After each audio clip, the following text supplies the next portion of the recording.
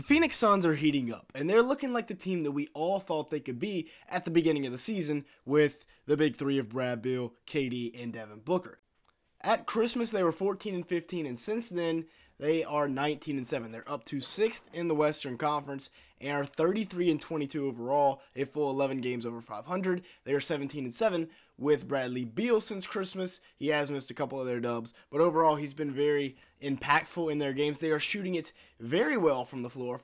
3rd in field goal percentage, 6th in three-point percentage. They are 9th in offensive rating, 15th in defensive rating, and 9th in the net. So one of those 10 teams that are in the positive in the net rankings. And of course, they are led by Kevin Durant and Devin Booker, who are both pure hoopers. And that is something that can carry you through an NBA playoff series. When it gets down to Game 7, the other team knows all your sets, all your plays. Just having pure hoopers can get you over the edge. You look at KD's season, he is showing no signs of slowing down. An absolute monster out there, averaging 28 points on 54% shooting from the field, 44% from 3 on 5 attempts, 1.3 blocks for them. He's even playing defense. That's the crazy part. And it's not like these are easy shots. That's a falling away floater off of your back foot.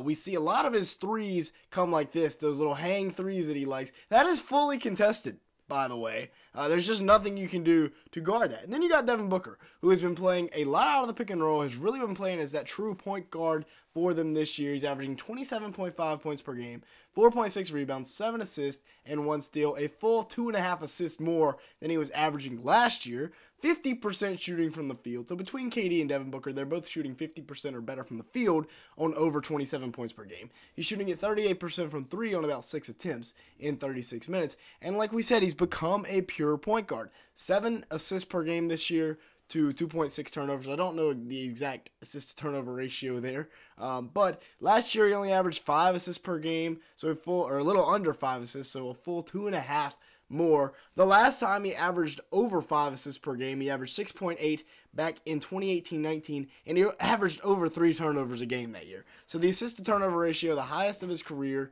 and along with Devin Booker, Bradley Beal is really coming along.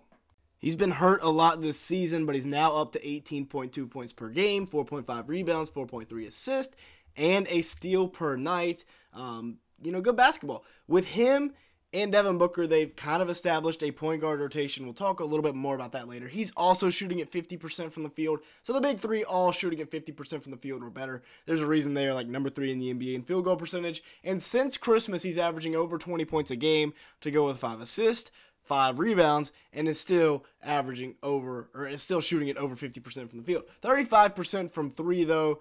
Bit concerning during that stretch, but overall, like we said, they're 17-7 with him since Christmas, so not bad at all. And like we just said as well, they're starting to establish that point guard rotation because between D-Book and Bradley Beal, they're averaging 12 assists per game. Now, yes, they don't have that true point guard, but they have both of those guys kind of chipping in. Kevin Durant also does a nice job, but, it's tough to stop these Suns when you look at this squad. And then you also got Grayson Allen sitting in the corner for threes, Yusuf Nurkic under the glass. So we're going to be talking about all of them and more. So make sure you stick around for the rest of this video. Also, make sure to like button. We're trying to hit 100 likes on today's video. Hit that subscribe button as well. As you can see, a large majority of the people that watch these videos are not subscribed to the channel. So if that is you, go ahead and hit that subscribe button. And with that being said, let's go ahead and continue on. An elite 3rd, 4th option, depending on obviously the availability of Bradley Beal on any given night. But Grayson Allen can absolutely shoot the basketball. 13 points per game, 3.9 rebounds, 3.2 assists, and 0.8 steals. But the dude can flat out stroke it.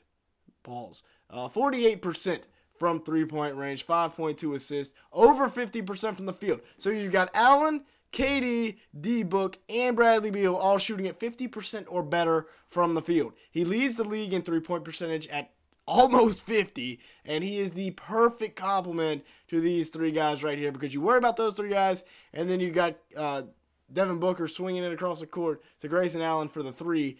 He's like 3 feet behind the line, and he's knocking it down. Nurkic is another great compliment because all those guys kill you from outside. Nurkic can get you from inside, and he's a great screener. That is one thing that is very underrated about him because they love using Devin Booker. They love using Kevin Durant in that ball screen. Great screener. He's averaging about 12 points, 10 rebounds, 4 assists. Not a bad passer as a big man as well. Kind of, point guard by committee, if you will, in Phoenix. He's also averaging a steal, a block, and 52% shooting from the field, 25% from 3, 1.6 attempts per game. So a solid season from him. This starting five is just really nice. It really works well together, especially when your center is averaging at 4 assists per game. Eric Gordon starts when there's no Bradley Beal. He's averaging about 13 points per game this year, 2 rebounds, 2.5 assists, and a steal. He's been really solid for them.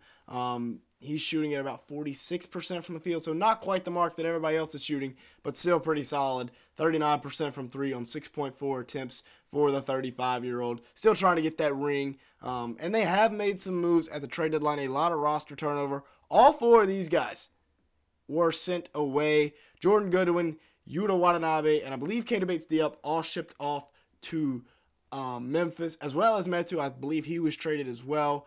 But all 4 of these guys are no longer on the roster. Metu might have been cut, though. They also bring in Royce O'Neal and David Roddy, who are going to help them in the playoffs. Both can be, dropped into your playoff rotation. Royce O'Neal especially, he's got loads of playoff experience, averaging about 7 points per game, 5 rebounds, 3 assists, and 2.3 steals in 3 games this year for the Phoenix Suns. He's been pretty solid so far. Put up similar numbers in Brooklyn, just not quite, as efficient from the field. 44%, 46% from 3 on 4.5 attempts in 21 minutes in a Phoenix jersey. Meanwhile, David Roddy, these are his stats as a Memphis Grizzly because he only played 1 game so far with the Suns where he put up 5 points and a rebound. He averaged 8 points and about 4.2 rebounds on not great shooting splits whatsoever in Memphis. They also keep Nasir Little, who was rumored to be on the trading block, but they do keep him around. He's not putting up any crazy numbers, but he's averaging a solid 4 points per game, 2 rebounds on 45% shooting in 13 minutes a night. Now, all of those guys that we just talked about, Damian Lee's coming back soon, hopefully. They still got Drew Eubanks, Okogie off the bench. So it's a solid group here in Phoenix. Great role players to go along with that big 3 that is just so efficient. Taking a look at the outlook the rest of the season, as you can see, they worked their way up to the 6th spot, but it is a tightly contested Western Conference. The 9 seed and the 5 seed are separated by just 3 games. Golden State is also 8-2 over the last few games, so it's going to be a tight race all the way to the finish line. You got Dallas, Houston, Los Angeles, and then Houston 2 more times. So they're going to be playing Houston 3 times over a 4-game stretch. Need to take care of business there because they got somewhat of a rough stretch coming up. So yeah, if you did enjoy today's video at any point, make sure to like button, hit the subscribe button as well. Like I said, we're trying to hit 100 likes on today's video. And with all that being said, thanks so much for watching today's video.